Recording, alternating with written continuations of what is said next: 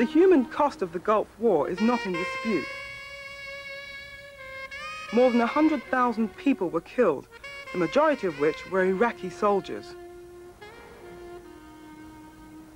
It'll take years to clear the desert of junk and unexploded bombs. The war ended in February 1991, but it wasn't until November 91 that the last of the hundreds of oil fires was extinguished.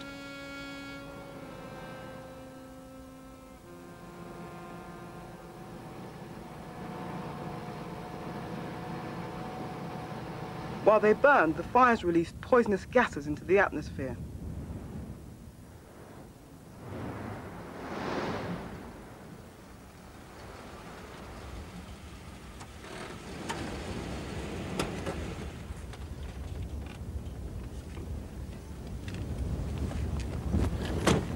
In January 1991, Saddam threatens that he will destroy all the oil wells in Kuwait.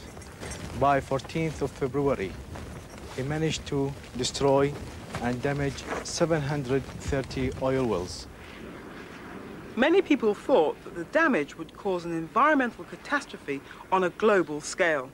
To produce a plume of smoke, it could cover Bombay. It would probably get around the world in a month. Irakiens détruisent actuellement les installations pétrolières au Koweït. إن آبار النفط المشتعلة في الكويت zum größten Teil in Flammen stehen sollen. There would be a catastrophe such as Mother Earth has never witnessed. Kuwaiti officials estimated as many as 6 million barrels of oil a day were going up in smoke.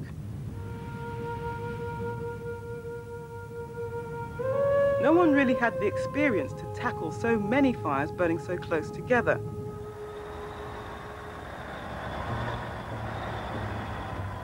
Firefighters from around the world descended on Kuwait in an attempt to extinguish the fires as quickly as possible.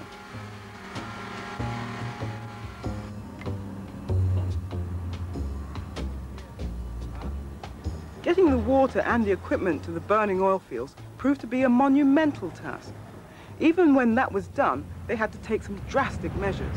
We're planning on shooting the well out with dynamite because yesterday we uncovered the coke off of it, and it has no valves on the casing or the tubing. And so we have 3 fires, one going out each side and one up at the top. We tried to put it out with water yesterday afternoon, and we just couldn't get it out with water because it's spread out a little bit. And we plan to shoot it out with dynamite this morning.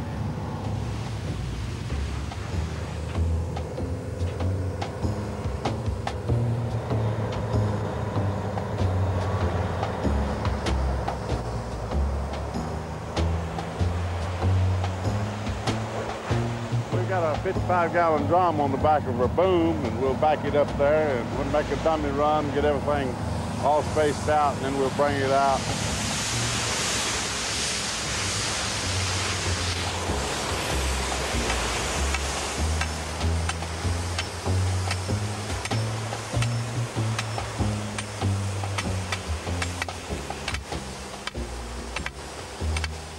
Standing near the fires made the rest of the sweltering hot desert feel like a cool breeze. Don't get no hurry. We packed explosives in it. The second time we go in, we'll shoot the thing. And, what that does, the explosive knocks concussion from the explosion knocks the oxygen away. And if you got water on it and got it cooled at that time, well, the fire will stay out.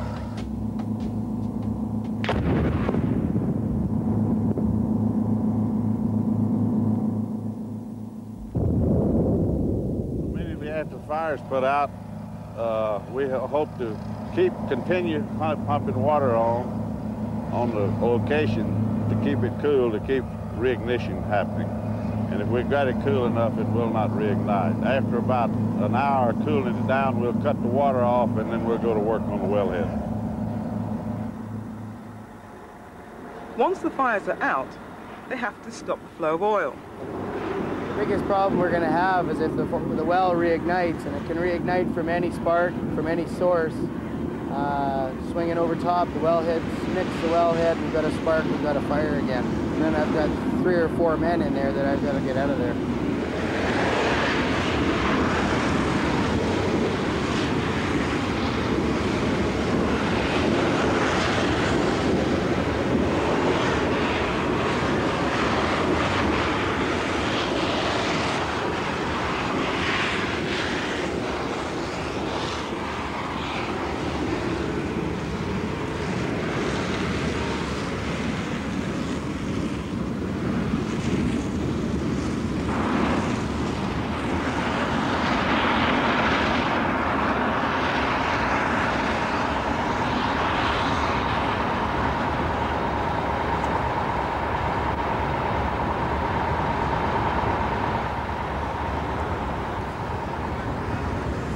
Rush, it's awesome.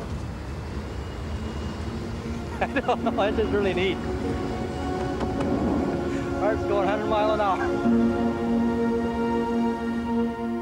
The last oil fire was put out on November 6, 1991, but the damage to the environment is now in dispute. Well, apart from the 100,000 or 200,000 people killed directly in the war, the environmental consequences have been extremely severe. In fact, it's fair to call it an environmental catastrophe.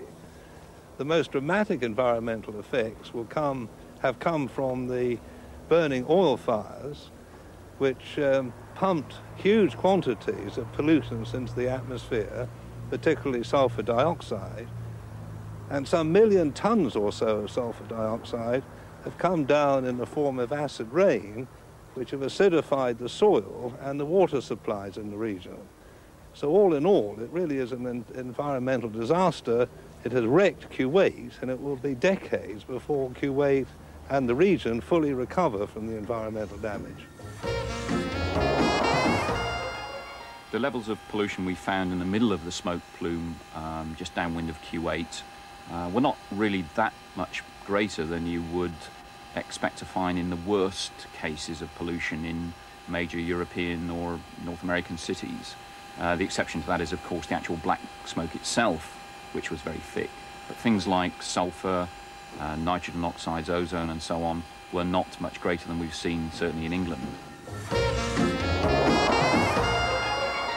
I don't think there's any question at all that the amount of sulfur dioxide that went into the atmosphere from the Kuwaiti oil fires is substantially greater than any other comparable populated area has experienced. In relation to nitrogen oxides, something similar can be said, and in relation to carbon and soot, over a period of 9 months, that is greater than any industrial city anywhere in the world has ever experienced. I think one of the wrong things that the various scientific groups and missions who came to Kuwait, that they are dealing with this situation and this environmental catastrophe as they are dealing with a problem in an industrial factory or emissions from an industrial factory. They are looking for pollutants such as nitrogen oxide, sulfur oxide, CO, CO2, and H2S. However, in this situation, although we are having an emission of these pollutants, we should look for more dangerous pollutants such as volatile organic compounds, inorganic acids, heavy metals, and polycyclic aromatic hydrocarbons. The first lesson of the Gulf War is that modern war is enormously destructive of the environment. The second lesson is that scientists are not good at predicting the environmental costs of war unless they're given adequate data, and this indicates the need for an international data bank which will give them the data they need to predict those costs. And the third thing is that governments have been very secretive about the human and environmental costs of the war. They've been secret about the human costs because they're embarrassed about the large difference between the number of casualties on the Iraqi side and the relatively small number of casualties on the coalition side. They're secretive about the environmental costs because they don't want people to think that those costs are so huge that the war wasn't worth it.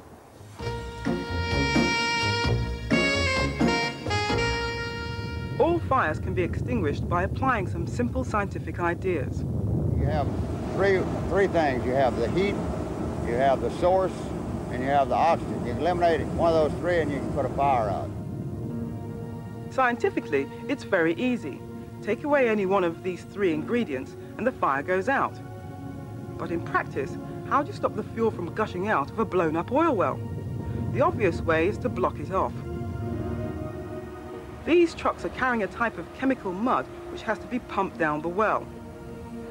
Here we have some of the stingers that are used. The stinging method involves poking one of these mandrels down into the well so that you can pump mud into the well. The mud will overcome the pressure of the well, and when you get enough mud in the well, then the well is dead. This goes on to an end of a boom called an eighthie wagon boom. And it's a long extension that will carry the pipe that carries the mud down to the stinger that goes into the well. So the eighthie wagon has got a lot of weight. The end of this wagon has got enough weight to hold down the stinger, make sure that it stays in place once it enters the well.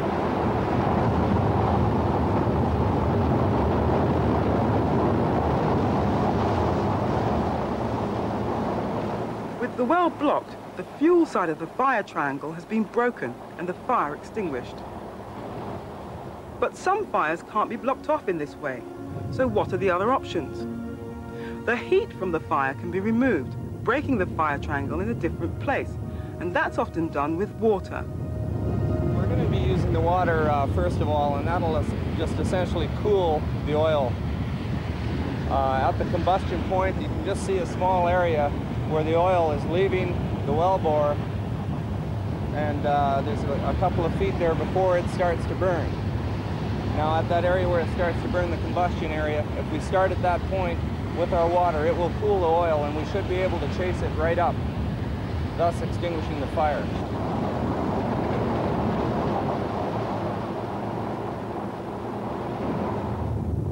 The third way of breaking the fire triangle is to remove the oxygen from the fire.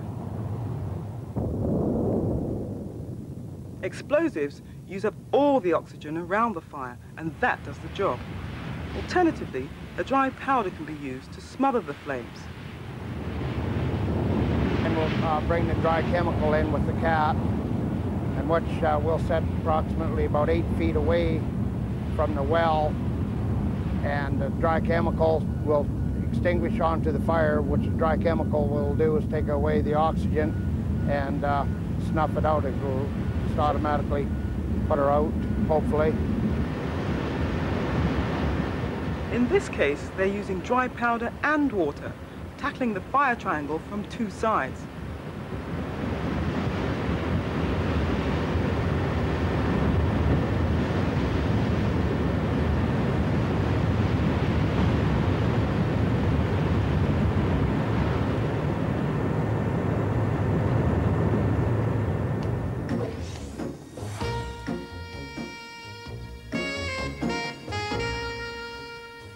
Fires need oxygen.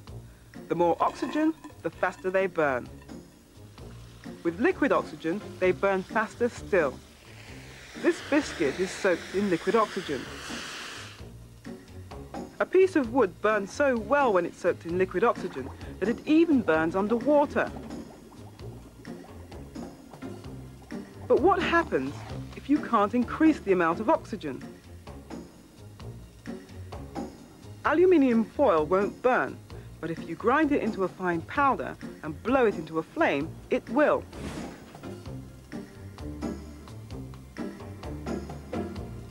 Lumpy custard?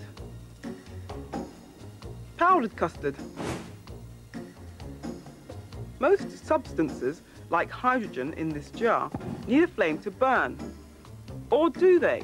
This is platinum, used as a catalyst. This can is filled with natural gas.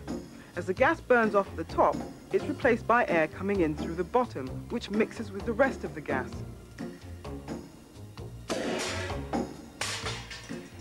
Gas leaks at home are devastating when the proportion of air to gas reaches a critical point. There's a leaking cylinder of gas in this van, and there's a spark.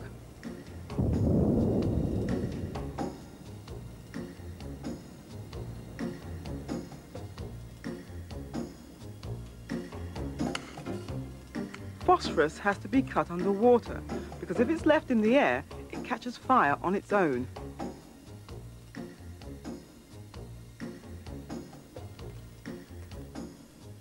All burning reactions are examples of oxidation, because the substance that's burnt is oxidized.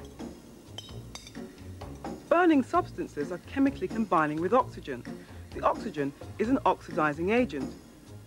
But the oxidizing agent doesn't always have to be oxygen gas. Potassium chlorate is a strong oxidizing agent. It's got lots of oxygen in it. You'll see the point of the coin later.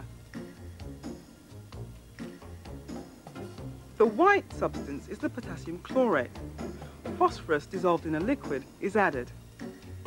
When it's touched with a hot metal rod, during the flash, the phosphorus was oxidized by the potassium chlorate. The reaction was so ferocious, it was as if the metal plate had been hit by a sledgehammer. Reactive metals like magnesium can even burn in carbon dioxide, a gas which normally puts out fires. The magnesium combines with oxygen in carbon dioxide, coating the jar with magnesium oxide powder. The black specks at the bottom are carbon. But can things burn without any oxygen? This is sodium metal. It burns in air. But here, it's burning in chlorine gas. So if there's no oxygen, how has the sodium been oxidized? Sodium metal is made up of sodium atoms. Each atom has one electron in its outer shell. When sodium burns in chlorine, each sodium atom gives its outer electron to a chlorine atom. The same thing happens when sodium burns in oxygen. The outer electron is given to an oxygen atom. So more accurately, when something is oxidized, it loses electrons. Oxidation is loss of electrons.